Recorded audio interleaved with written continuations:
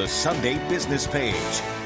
The Functional Literacy Ministry of Haiti, or FLM, was established in 1983 to educate the people of that country and raise money to improve their health care, employment, and well-being.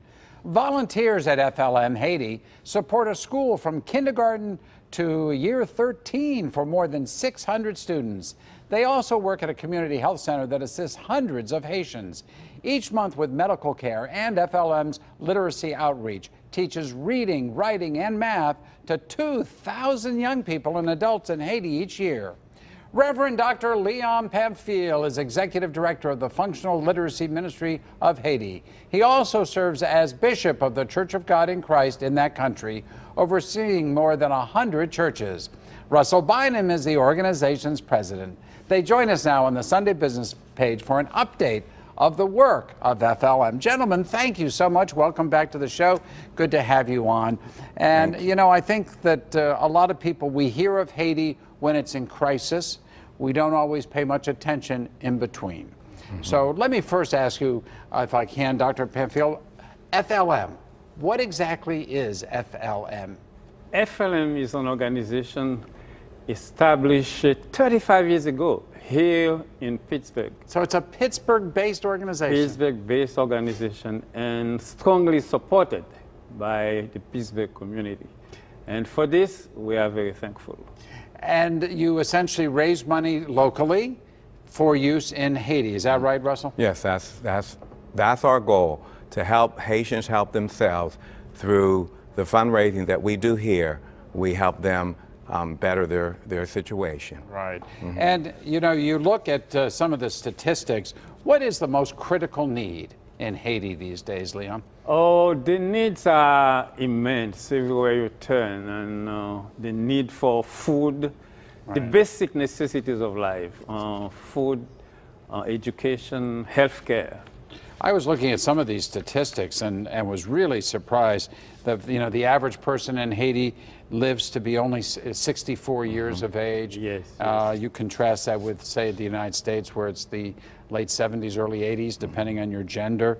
And the fact is that 40% unemployment in that country? That's correct. It's a very big issue.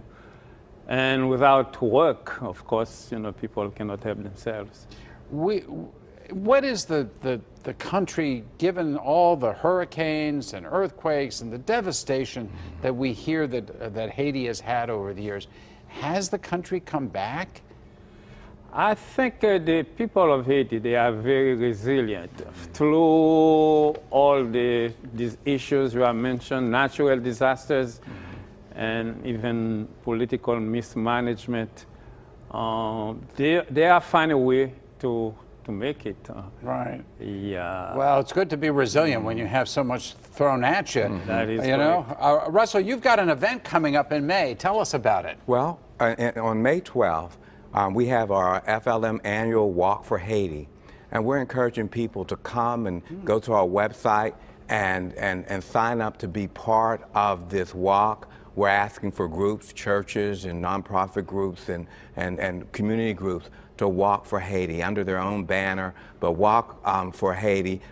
They're in Holland Park. We're going to meet at the Bigelow. Where are you going to walk? Bigelow Grove, and that's where we're going to meet at, and we're going to walk around. It's going to be a 3K walk. We're just encouraging people to come and get involved. And what are you going to do with that money? Well, help FLM. We have so many things that we're doing. We have a trade school, we have a clinic, we have a grade school, as you mentioned. So this money helps us help the people of Haiti help themselves. And again, it's May 12th? May 12th. Is that a Saturday? That's a Saturday. A Saturday. Yes.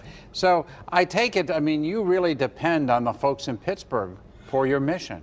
We surely do, and they have been very responsive and very supportive over the last 35 years, and we dare to still count on them. Yeah, well, you should still count. You know, Pittsburgh's a very generous community, yes, and I think there are so. a lot of people, when they're aware of a need. That's right. Are there a lot of Haitians who have connections to Pittsburgh besides yourself?